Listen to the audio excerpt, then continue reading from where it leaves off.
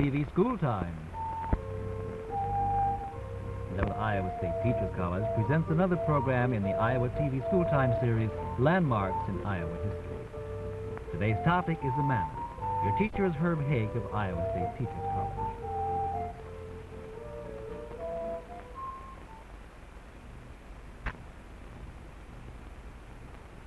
Hello, boys and girls. This is a cold one again today, isn't it? Almost too cold to take pictures. But whenever I visit a landmark in Iowa, I always like to take some pictures.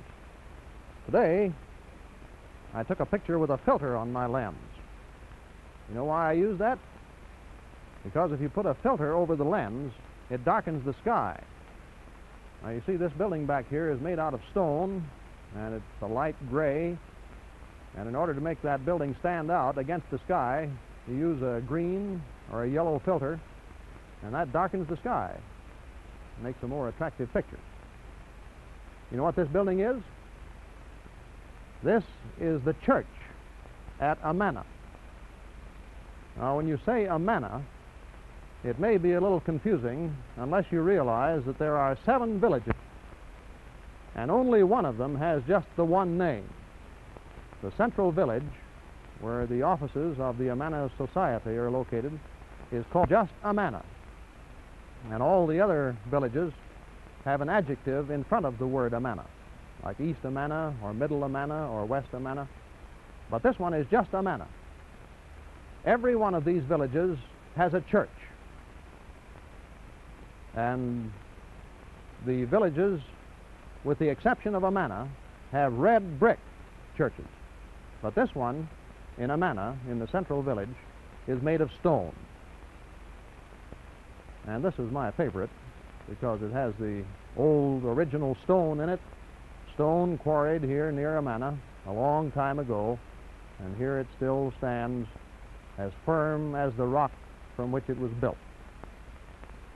Now, Amana, that is the Amana Colony, is a German community and has been for over 100 years. Many times we think of Germans in the way that they are shown in cartoons, with big bushy mustaches that are used for straining beer, and we think of them as eating sauerkraut and knockwurst and things like that. But Germans, particularly the Germans who live here in Amana, are good American citizens. And we mustn't make the mistake of thinking that Germans are a special kind of people and that you can always recognize a German when you see him because he has a big mustache and because he's carrying a beer stein. Now, I bought this beer stein in Amana because I think it's a very attractive cup, very attractive stein. And it happens that this particular stein has an old German song on it. See the lettering on there? O du schöne, O du schöne, O du schöne Schnitzelbank. Now, a Schnitzelbank is a whittling bench, as you see there at the top. And there are many other things here, and they're all labeled in German. This is a Kurz und Lang. Here's a Hin und Her, a swing going back and forth. Here's a Kreuz und Quer, a sawhorse. And all of these things are parts of an old German song. But the reason I'm showing you this is that just because the Germans like to drink beer, and not just Germans like to drink beer either, as you may have noticed on television, but just because the Germans like to drink beer and have these beautiful steins out of which to drink it is no sign that all Germans are beer guzzlers. And you shouldn't make the mistake of thinking that if you go to Amana, you'll see everybody waving a stein and drinking beer. There are other ideas about the Germans which are equally false. Let me show you one of them. I'll put up my drawing board here. We must not make the mistake of thinking that just because people are of German origin, that they all look alike. Let me draw a question mark here. and we'll see if we can get some kind of an idea about Germans from that. What does a typical German look like? You suppose we can answer that question by looking at this question mark and developing it a little bit? Well, let me show you that cartoons do not always give you a true answer, because I can make a cartoon of a German out of this, out of one kind of a German, and I'm sure that your father or your elder brother or your uncle or someone may have told you at some time about a very mean and brutal German whose name was Adolf Hitler, and who caused a lot of suffering throughout the world.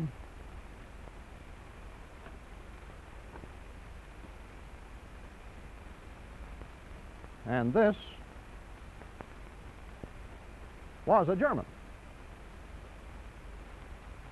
Now, the people in Amana are not like Hitler.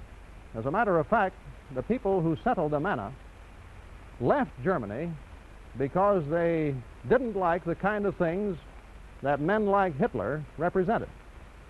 A long time before Hitler was born, these people who settled Amana left Germany because they didn't like the Prussian army system. They didn't like this idea that everybody had to serve in the German army, and that the German state was based upon this idea of warfare and of dominating other people in Europe because of this idea of fighting. They didn't like fighting. Now, of course, Hitler believed in conquering the world through war. He believed that the Germans were a super race. Well, the Germans who came to Amana didn't have any ideas like that. They were religious people. Religion was the most important thing in their lives. And because the old Germany that they left was warlike, they decided to come to America and get away from all that. So, don't confuse the people in Amana with Germans like Hitler. It's a good thing we don't have many Germans like this, because if we did, we would be in wars all the time.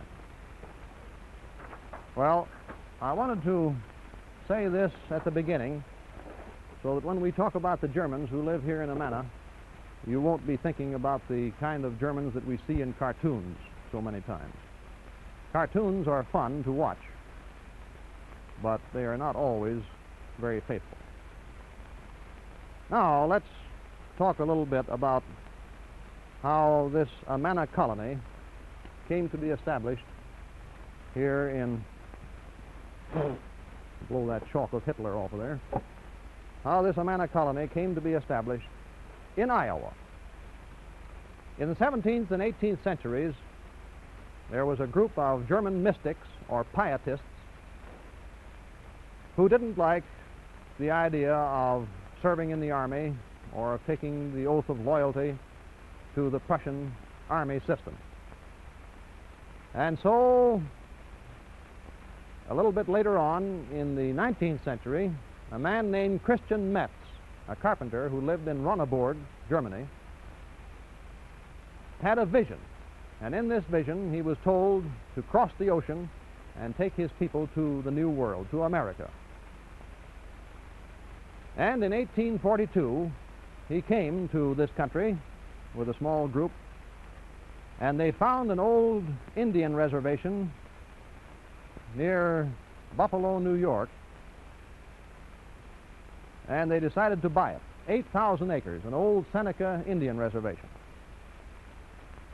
And in a few years, this became quite a settlement. Now, the idea that Christian Metz had was that the community should be founded upon religious ideas, that all who believed were gathered together and held everything in common. Now, this was what was called religious communism. This is not to be confused with the kind of communism we have in Russia today. This religious communism was founded upon the church. The church was the all-powerful body, and it controlled not only the the religion of the people, but also everything they did. And they owned everything together. There was no rich man, no poor man. Everyone had the same. And they all worked toward the same end.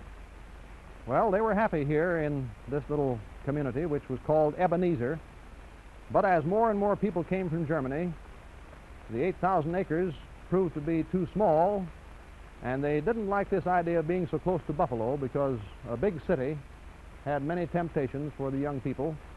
And so Christian Metz sent some men out further west to look over the land. They went first to a place in Kansas, and they didn't like that so well, and they came back to Ebenezer and reported to Christian Metz. And Christian Metz said, well, look again. Look in Iowa.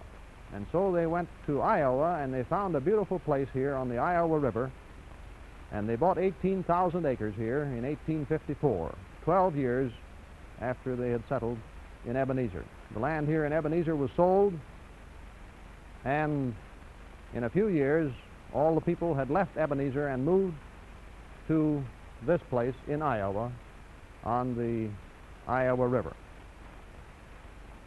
I can show you the location of the Amana colony a little better on this map of Iowa. Here is Amana. It's on the Iowa River, about 20 miles northwest of Iowa City.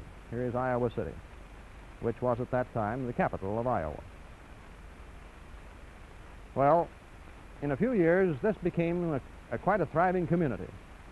And this was chosen because there was good land for farming, there were materials for building, there was stone quarry nearby, native stone which could be quarried for buildings, there was clay which could be made into brick, and there was a great deal of timber which could be used for lumber. So all of these things proved very attractive, and it was not near a large city. And so Christian Metz said, this is an ideal place. We will draw a circle around ourselves here and keep the world out, and we will live our life of religious faith and devotion in this area. And he decided to call it Amana, a name which comes from the Song of Solomon. And it means bleib treu in the German words, or remain faithful. In other words, remain faithful to the ideals of our faith. Now, the Amana colony is not just one village. Sometimes we hear people refer to the Amana colonies as though there were several colonies. Well, the colony is the whole thing. That is the combination of villages. The villages which are combined into one society. Here we are today. This is Amana. This is the central village. This is the place where the society offices are located. And then there are 6 other villages, and they take their names from the location that they have with reference to the central village. Here, for example, is East Amana, because it lies farthest to the east. Now, the people who live in the Amana colony don't say East Amana, they just say East. For example, someone in Amana may say, I think I'll drive over to East for a few minutes. And that means he's going to drive over to East Amana. Or he may say, I'm going to drive over to Middle, or I'm going to drive to West. And that means to people who know that they are going to Middle Amana or to West Amana and so on. So here is East, here is Amana, here is Middle, where the freezer factory is located. Here is High Amana, so called because it's on the highest elevation of land in this whole colony. Here is West, because it lies farthest to the west. And here is South. Now, South is broken into 2 parts. There is Lower South, because it lies in a little valley here on Highway 6. This dark black line here is Highway 6. Goes to Iowa City in this direction, and Marengo is over this way. And then a mile further toward the south, there is Upper South. Upper South Amana. This is where the bakery is located. So when you hear a reference to Lower South, that means the main village, where the church for South Amana is located, and where the village is located. There's a sandwich shop here right on the highway. And when you hear reference to Upper South, that means the bakery. This is the only one of the villages that doesn't have the name Amana in it. This is Homestead. In 1861, the Mississippi and Missouri Railroad came from Iowa City to this point. And the people in Amana, who had drawn this circle around themselves in order to keep the world out, discovered that they couldn't completely keep the world out. And so they decided that the railroad would give them a chance to send their products from their mills and factories to the outside world. And you know what they did? They bought the whole town. They just bought this whole town of Homestead, railroad station and all, and this became the 7th village. This is Homestead. The name Homestead was given to it by the railroad company, and of course we don't have the Mississippi and Missouri Railroad now. This is the Rock Island lines now, and this is a branch of the Milwaukee Road that goes on up to Cedar Rapids. So these are the 7 villages: East Amana, Amana, Middle Amana, High Amana, West Amana, South Amana, consisting of Lower South and Upper South, and Homestead. That is the colony. Now, there are many books that tell you the story of Amana. This is the best one, in my judgment. This was written by Bertha M. Shambaugh, and it is called Amana That Was and Amana That Is. The reason for that title is that until 1932, the Amana colony maintained this religious communism. The elders were the governing body not only for the church, but also for the farm life, the factory life, everything that went on in the 7 villages. And then people came into the Amana colony to see the customs of the people who lived there. You see, the families all lived in separate houses, but they didn't take their meals there. In each village there was a community dining hall, and as many as 60 people would eat there. And the women all took turns preparing the food and washing the dishes and so on, and everyone ate there in these community dining halls because they owned everything in common. Those that believed were gathered together and held everything in common. The houses belonged to the society, but families lived in them separately, you see. But everything was a spirit of religious communism. Well, the tourists came in to see all this. The radio brought news of activities out in the world at large. The young people got a little restless. And so in 1932, it was decided, after much prayer and consideration, to give up communism and to adopt capitalism. And all the people who lived in the Amana colony were given shares of stock in the Amana Society. And even though there is still this combination of activity, all toward a common goal, the families now earn salaries, you see, and get dividends from their shares of stock.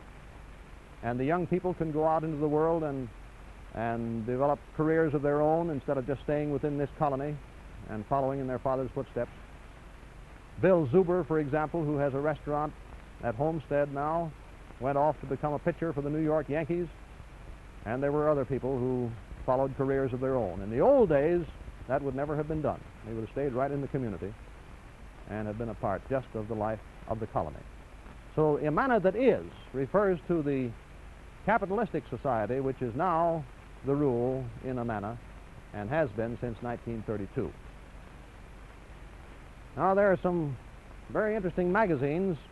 Here is the Iowan for July 1954, the Amana issue. And if you write to the offices of the Iowan magazine in Shenandoah, Iowa, you may still be able to get a copy of this. The Iowan magazine. And this is filled with stories and pictures about Amana. The price is 35 cents. Here is the palimpsest for June 1950, also completely devoted to the story of Amana.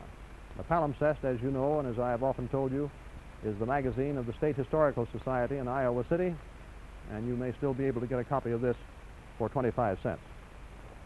Then there is the story of Amana, which is published by the Amana Society itself. And you can get this by writing to the Amana Society in Amana, Iowa, and send 25 cents for this. Now let me show you a few pictures. This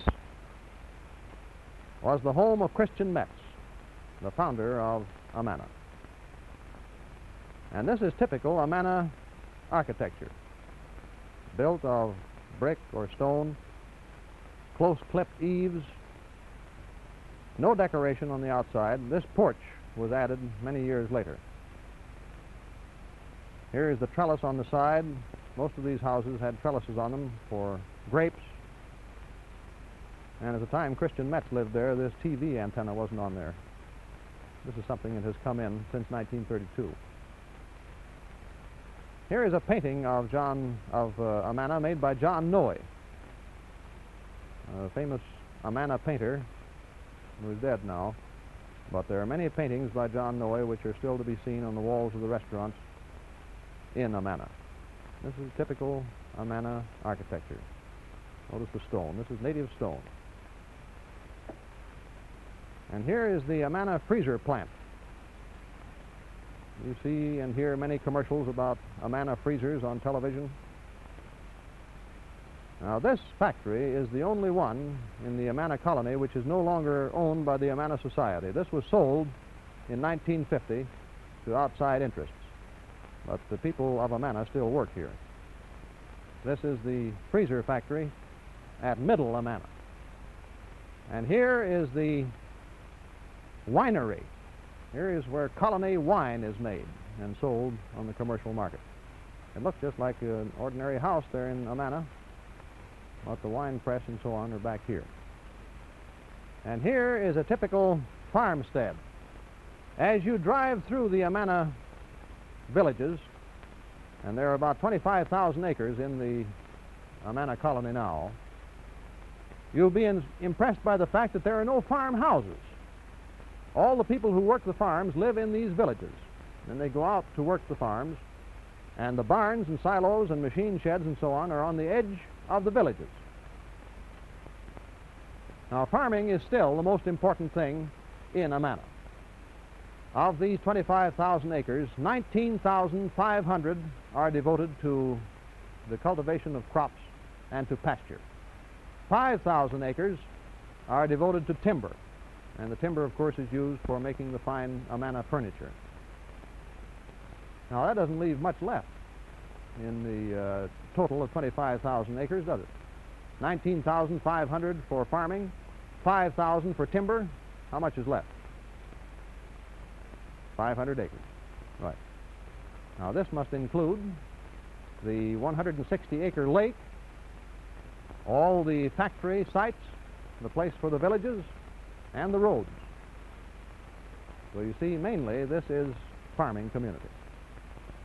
They have about 5,000 cattle. The beef cattle is Hereford. The dairy cattle is Holstein. They have about 500 Holstein cows that have to be milked. And they have 8,000 hogs to provide raw materials for the meat market. And of course, the farming is such an important thing that the products from Amana, that is the meat products and the bread, baked goods and so on, are so important that this becomes a very vital part of the whole operation. Now I'd like to have you see briefly some movies that I took several years ago when I visited Amana. And this will show you some of the other activities in the Amana villages. Mr. Bork has that film in Ames, so if you can hear me, Mr. Bork, and if you are ready, here we go. Here is the woolen mill. This is the oldest factory in the Amana colony. The people who settled Amana, that is the members of the Community of True Inspiration, operated a woolen mill in Germany as early as 1838. And so it was natural that they would bring their crafts to this country. This is the woolen mill, which is located in Amana, on a canal which is 7 miles long, and which the founders of Amana dug by hand between the years 1865 and 69. And I see it powers this mill, provides at least some of the power. The canal was dug between a bend in the Iowa River on the west to the Iowa River on the east. This again is the woolen mill. I took this in the summer, that's why the windows are open. They're all closed today. And if you look in the background, you can see the Amana cabinet shop, where the fine furniture made out of solid walnut and cherry is made. Here is the store, and the newer building coming into the picture there is the office of the Amana Society. There in the background is the home of Christian Metz, and as we go across the street here we see the Ox Yoke Inn. There are 3 famous inns, eating establishments in Amana: the Runaboard, the Ox Yoke Inn, and the Colony. Notice the stone there, 1858. If that were in the corner, that would be a cornerstone, wouldn't it? But it's in the gable instead, so it's a gable stone. This is a typical Amana store, and here we see the old and the new side by side. The old building erected in 1858, and here the offices of the Amana Society right next door.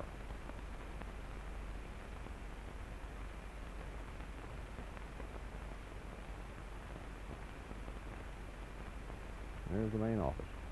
And here is that lake that I mentioned a moment ago. In July, this 160-acre lake, which is between Amana and Middle Amana, is covered with blooms, yellow lotus lilies. And this is a sight that is worth traveling many miles to see. You can tell this is a movie because there are birds flying over it. See? Now, if you look in the background there, you can see the water tank of the freezer factory. Coming into the picture here in just a minute. There it is. That's the freezer factory in Middle. This is a beautiful lake.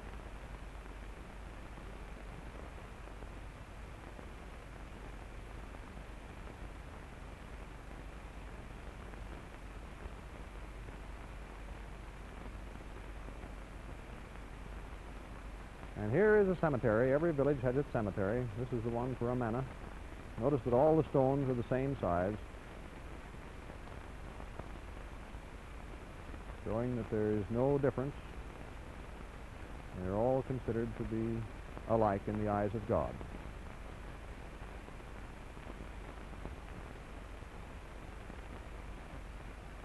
There is only one stone that looks a little bit different than the others, and I'll show you that in just a minute. I have a close-up here coming up. Now that is a typical stone.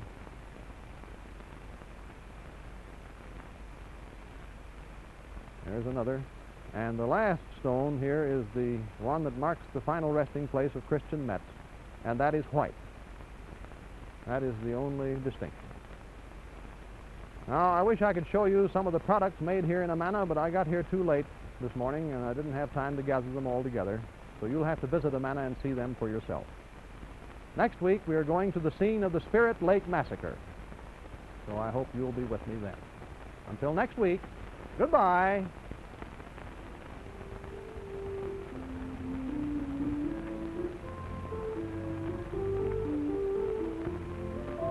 Today, your teacher has been Herb Hake of Iowa State Teachers College.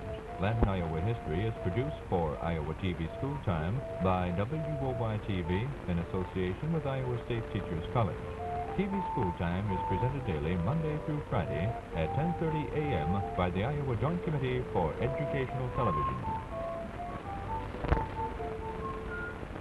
Be sure to